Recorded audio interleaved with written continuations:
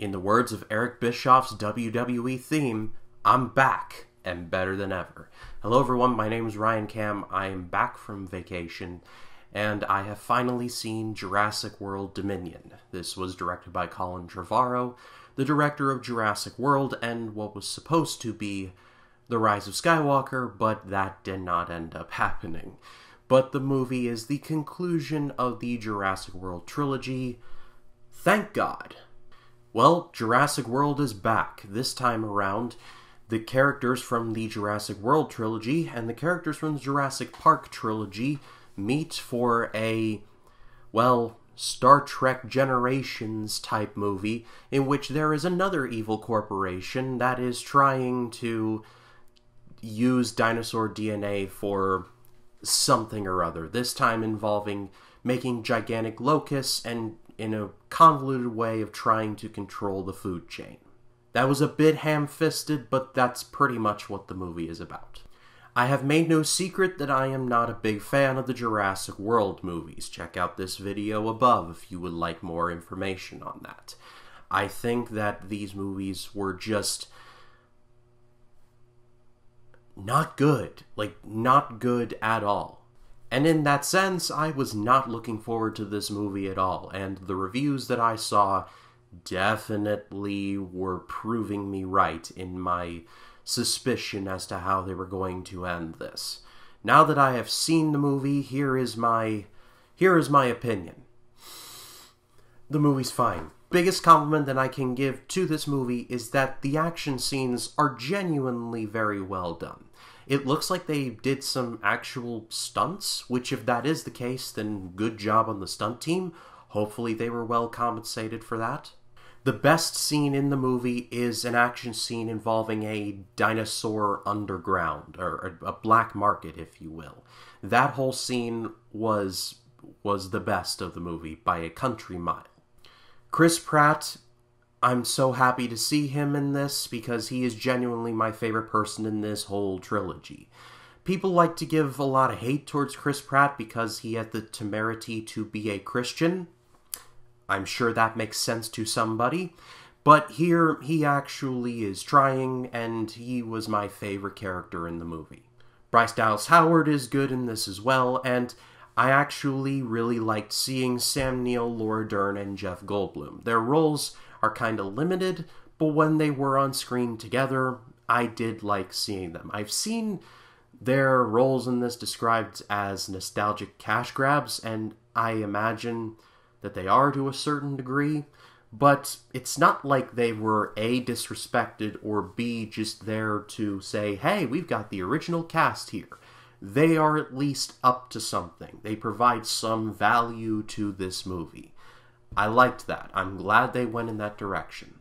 DeWanda Wise, who plays a pilot in the movie, is honestly pretty good here as well. I hope she does get more work after this.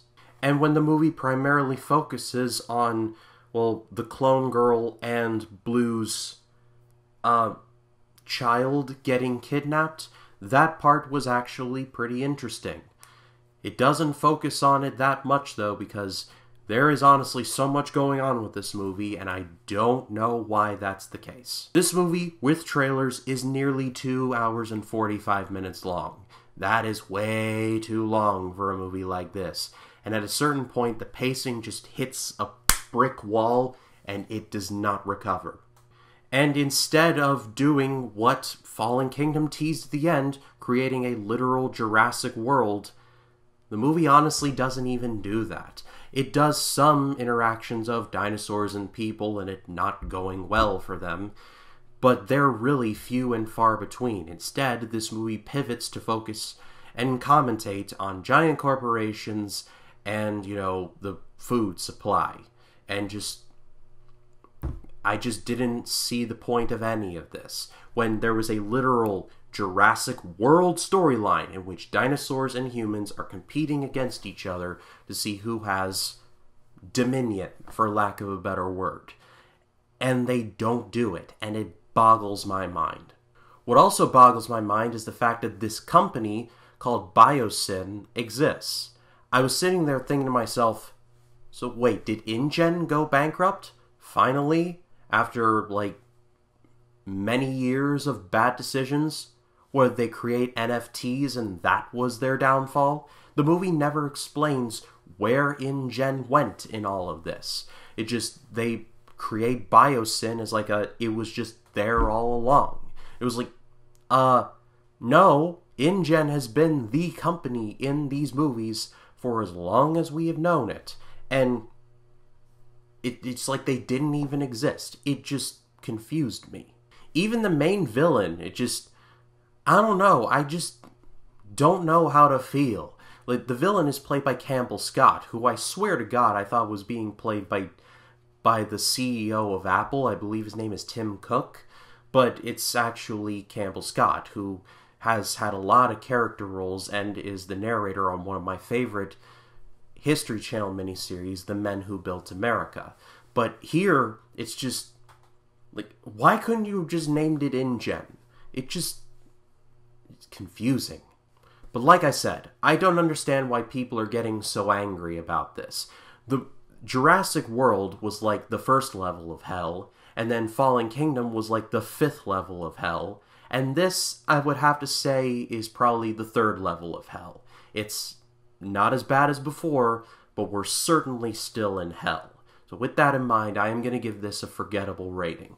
Good action, good acting on the whole. Nice to see the originals back for one more round, but at the end of the day, movie is confusing as to why they went in these directions, and just generally speaking, just feeling like why they just didn't capitalize on a story that was literally right at their fingertips. Oh, and the clone girl is back, and well, she has teen angst. It is incredibly annoying. I will play this clip until the day I die. You know, a picture is worth 1,000 words, but none of those words should be, look at that idiot. But what did you all think of Jurassic World Dominion? Leave your thoughts in the comments. I'd love to read what you have to say about it. And now that I am back from vacation, I will be seeing Lightyear, and I will be uploading a review as soon as I do see that. If you like this video, please be sure to leave a like, comment your thoughts down below, and if you like this video and you want to see more like it, hit the subscribe button and click the bell to allow notifications. That way when a new video drops, you'll be the first to know about it. My name is Ryan Cam, and I'll see you in the next one.